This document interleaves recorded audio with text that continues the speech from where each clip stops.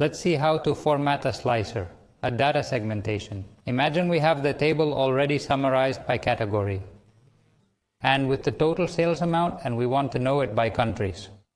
We go to orders, where we have the shipping country. Right-click and select Add as Slicer. Good, we have the countries here, which is a bit cumbersome to handle, so what we're going to do is go to Options. With the slicer selected, Options appears here. And then we specify the number of columns we want. Well, I've set it to 4 columns. I put it this wide. I'm going to put some more. If you want to put them all at the top, or a little bit wider, well, this might work for me, or narrower like this.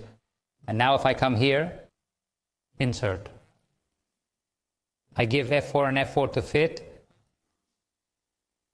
Still a bit more is needed, or if I want, I can put it at the top. Notice it bounced back because I didn't place it correctly. That's right. If I want it wider, remember that what I have to do is to put it here in Options, more columns.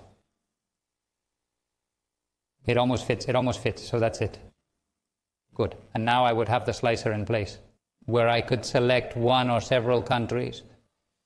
With the control, I have the possibility. Here it is a little bit out of my way to remove the filter and select all. And remember that this slicer, if I have multiple tables, I can link it to various tables.